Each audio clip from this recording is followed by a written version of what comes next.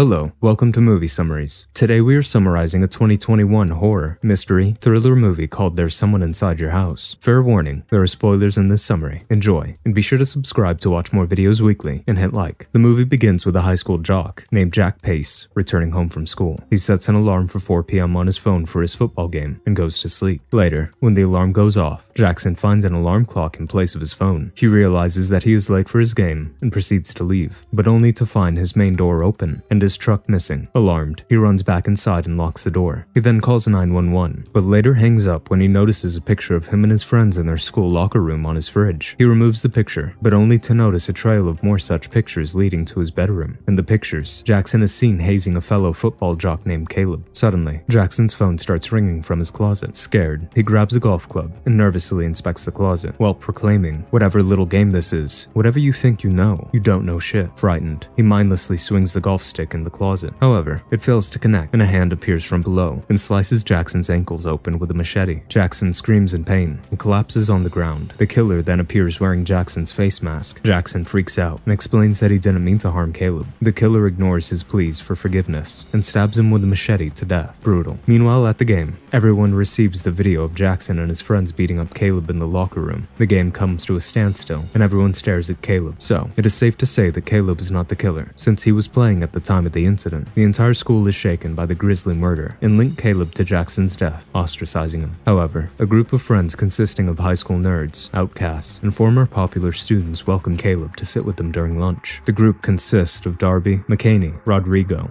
Zach Stanborn, and Alex. Their lunch is interrupted by the student body president, Katie. She delivers a speech to provide a guiding light in these trying times. To her fellow students, she calls Jackson's video and death hateful and urges everyone to respond to hate with love. She invites every student to celebrate love tomorrow at the Holy Trinity Church for Jackson's memorial. After school, when the group proceeds to return home, they find that someone has vandalized Zach's car. Zach is the son of a conniving and opportunistic rich farm owner, hated for preying on vulnerable people and buying their land. Zach doesn't approve of his father's ways as much as everyone else. He's quite used to being targeted for being the heir to the Stanborn estate. As the group proceed to leave in Zach's car, McKinney's ex-boyfriend, Oliver Larson, gives them a middle finger and drives away. Oliver is upset with McKinney for shooting down his attempts to get back together with her. Alex considers him a psychopath. Later that night, McKinney has dinner with her grandmother Sabrina, who has a sleepwalking problem. McKinney is stressed over her past and the repercussions it could have on her life and college application. She fears that if anyone looks up her real name on Google, she wouldn't receive university financial aid and lose her friends. Sabrina assures her that her past doesn't define her, and she's going to do just fine. Before going to bed, McKinney writes poems to lift her mood. Oliver messages her, but she keeps ignoring him. McKinney wakes up in the middle of the night, thinking she heard her grandmother sleepwalking again. She checks on her to find the kitchen table set up and the outside door open. She turns around, and there is Sabrina standing behind her. Yup, she was sleepwalking again, but something spooky about this time. The next day at church, Katie is preparing Jackson's memorial by herself. Suddenly, an audio starts playing on the projector. It is an anonymous podcast, where the otherwise goody-good and virtue-signaling student body president has made controversial and ignorant statements. Afraid of being exposed, she looks around and notices the killer, wearing her face mask. Kate tries to explain herself, but the masked assailant draws out a knife. Freaked out, she attempts to run out of the church, but realizes that she is locked inside. The killer stabs her chest open. However, she manages to get away and lock herself inside the confession booth. The killer then starts randomly stabbing the wooden booth, and Katie calls 911. However, before she gets to ask for help, the killer gets her. People arrive for Jackson's memorial and find Katie's lifeless body hanging from the ceiling. The murder shakes the town, and the police announces an 8 p.m. curfew, with the killer exposing its victim's secret before executing them. The McKinney and other senior students with dark secrets start worrying they could be next. They are called to the police station for interrogation, where they speculate could be behind these killings. Some believe a football jock is behind these killings, while some feel Oliver is the culprit. The police is also under a lot of pressure to crack the case, as there's a referendum due next month to dissolve the police department. Zach is spared from the interrogation because his father hires a lawyer and invokes his constitutional rights. Outside, Mr. Stanford scolds his son for going to the station reeking of weed, when he is the police department's #1 enemy for trying to put them out of business and acquire their land. McKinney is the last one to be interrogated. She is stuck with Oliver, as he can't go home without his deputy brother in the curfew. Oliver tries to talk to his ex-girlfriend, and it is revealed that Katie and him dated during the summer break. Oliver hypothesizes that she broke up with him before the school started, so as not to be seen as crazy for being with him. As it turns out, Oliver has had behavioral issues in the past and is considered a sociopath by many. After her interrogation, McKinney decides to give Oliver another chance. They drive away by themselves, disregarding the curfew. They park the car in a quiet neighborhood and hook up. However, they are soon interrupted by other high school seniors running to somewhere in a hurry. But fortunately, no one has been murdered. It turns out, Zach has thrown a secret party at his home, and at the party, everyone must reveal a secret. McKinney joins her friends at the party, but poor Oliver gets shooed away by Alex and Rodrigo. Darby first reveals her secret. She got the fellowship she applied for at NASA, followed by Alex, who reveals her secret and admits that she has a crush on Rodrigo. That's music to Rodrigo's ears, because he has had a major crush on Alex for a long time, but couldn't man up and express it. McKinney's secret is that she writes poetry, and lastly, Zach's secret is that he won't be able to graduate with his class. Zach then pulls out another secret, a gun. Everyone freaks out and backs off. Zach then puts the gun to his mouth and shoots himself. Fortunately, it doesn't have any bullets, and the only thing it shoots is smoke. It is a custom-made vape gun. Zach then gets on top of a table to unveil the night's main event. He acknowledges his classmates' dislike for his father, who buys up people's lands for pennies, just to grow his 30,000 plus acre of corporate empire. As a compensation, Zach reveals that he has converted Mr. Stanborn's secret vast Nazi memorabilia collection into pipes, hookahs, and bongs for them, as the teens smoke and party away. Rodrigo notices that his mother's fentanyl pills that he takes secretly are scattered all over the floor. Everyone then receives a message, exposing Rodrigo for being a junkie. Rodrigo panics, and suddenly, the lights go out. Here we go again. The killer appears, wearing Rodrigo's face mask, freaking everyone out. The teens run for the exit as the killer starts chasing Rodrigo. He manages to escape through the air vent, but the masked killer follows him outside and tases him with a taser. The killer then empties the fentanyl pills in Rodrigo's mouth and slits his throat. McKinney and her group are devastated by Rodrigo's death, and the school is suspended. McKinney seeks comfort in Oliver. 3 weeks pass by. Life starts to return to normalcy, and the school opens again. Alex and others brand Oliver the killer. They are sure of Oliver's guilt, because the killer used a taser, and Oliver's brother is a cop, making it easy for Oliver to steal the taser and run background checks on other students and learn their secrets. Alex also points out the odd circumstances in which Oliver's parents died. Naturally, Alex objects to McKinney's closeness with him, but McKinney brushes her concerns aside, citing lack of hard evidence against him. McKinney's grandma joins a sleep clinic program for her sleepwalking problems, for which Sabrina will sleep over at the clinic at night. Later,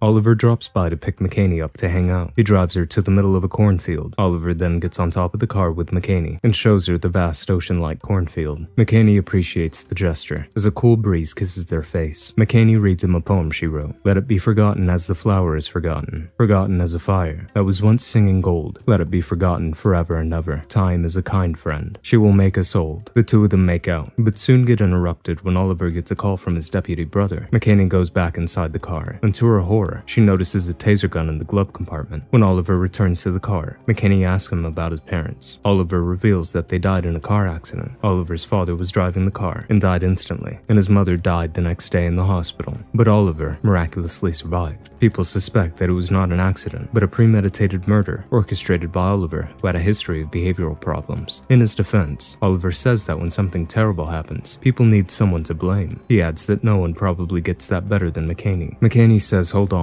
Did you do a background check on me? Oliver's silence answers the question, and upset McKinney proceeds to leave. Oliver calls her out by her real name and tells her, I know who you are. McKinney takes a cab home. She is alone at home, so she barricades her door and goes to bed with a knife by her side. She wakes up later at night to find the door open and the knife and her cell phone missing. Frightened, she rushes downstairs to call 911 on the landline phone, but a recording starts playing on the phone where McKinney is giving a statement to a judge in court. McKinney drops the phone and notices the fire burning in the next room. She nervously inspects and finds that the room has been plastered with pictures of a badly burned girl and McKinney's mugshot. Uh-oh. This isn't looking so good for McKinney. The killer appears wearing McKinney's face mask and tases her. It then pours ethanol on her and proceeds to fetch a flame. However, before the killer could set McKinney on fire, a car arrives outside her home. McKinney uses the opportunity to trip the killer over, but it manages to get back up and flee. Alex finds McKinney on the floor crying. McKinney tells her that she was right and Oliver was behind the murders. Alex and the others receive a message, exposing McKinney's secret. It turns out, McKinney used to play sports, and she was hazed by her seniors. They took her out camping, force-fed her alcohol and dog food. When McKinney tried to run away, her senior named Jasmine tried to stop her, and McKinney, inebriated, pushed Jasmine into the campfire. Jasmine survived, but she got badly burned. McKinney got charged for attempted murder and went to trial. However, she eventually got acquitted, but she continued to get daily death threats. McKinney's parents blamed each other for the incident and got separated. Ashamed, McKinney moved in with her grandmother and changed her name, trying to become a different and a better person. Alex and others comfort and assure McKinney that she has become a different person, who always helps and defends people she cares about. Due to McKinney's statements, Oliver gets arrested on suspicion of being behind the multiple murders, while the town merely welcomes its annual corn maze festival, while waiting for Alex and others to arrive outside the school so they can go to the Stanborn Corn Maze Festival. McKinney learns that Oliver has been released by his deputy brother. Seeing Oliver approaching her, she freaks out and runs into the empty school building. Inside, she bumps into Caleb and embraces him, breathing a sigh of relief. However, the killer wearing Caleb's face mask appears from behind and stabs Caleb as Oliver cries out to her from a distance. The killer then hands the bloodied machete to a numb McKinney and leaves. Oliver catches up to her and calls an ambulance for Caleb as Alex and Darby arrive. McKinney speculates that Zach could be the next target and heads to the Corn Maze Festival with Oliver and others to warn him after failing to reach him through phone. Meanwhile, the killer is already at the festival and has set the cornfield on fire. As the group pulls up to the burning maze field, they receive a call from Zach, who tells them that he's inside the burning field looking for his father. McKinney comes up with a plan and suggests they drive their car into the burning field to clear a path for Zach and their classmates who are stuck inside. Alex and others agree, and the teens drive into the field heroically. After clearing out a path, Oliver and the others get out of the car with Oliver's taser and the killer's machete. They come across a trail of blood and dead bodies and run into a group of survivors looking for a way to get out. McKinney sends Darby and Alex to escort them out of the field, while she goes deep into the field with Oliver, looking for Zach. They eventually come across a glade where Mr. Stanborn is pleading with the killer to spare his life. The killer is wearing Mr. Stanborn's face mask. McKinney tries to distract the killer, but it only makes the killer execute Mr. Stanborn with a sword expeditiously. To their astonishment, the killer then reveals himself to be Zach. The psychopath laments that he had prepared the perfect thing to say to his dad before killing him, and McKinney ruined that moment. Mr. Stanborn was supposed to be crying, aware of his life choices and its consequences. Oliver interrupts Zach's monologue and points the taser gun at him. Unfortunately, Oliver can't make the taser go off, and Zach, enraged, rams the sword into him. This kid is seriously crazy. McKinney tries to talk him out of killing more people and tells him that this isn't him. However, Zach responds that she has no idea who he is. He says that he has spent his whole life denying who he is. He is ashamed that he was born into the Stanborn family. He adds that it wasn't his fault that he inherited his family ill-gotten wealth. Zach then asks McKinney if she sees now how she and others are wearing masks, a fake facade. They're all hypocrites much like his dad, who point fingers at others, but are hiding dark flaws and secrets within. Zach adds that unlike others, he can't hide from his dad's last name, so he is showing the others who they are. Zach then reveals that he plans to kill McKinney and frame her for all the murders. However, Oliver suddenly gets up and tases Zach with a gun. McKinney then stabs Zach with a machete and puts an end to his madness and life. Nice move. The movie cuts to months later. McKinney and her friends get accepted into the universities of their choice. She reconciles with Jasmine, and the movie ends with McKinney ending her valedictorian speech with a moving poem.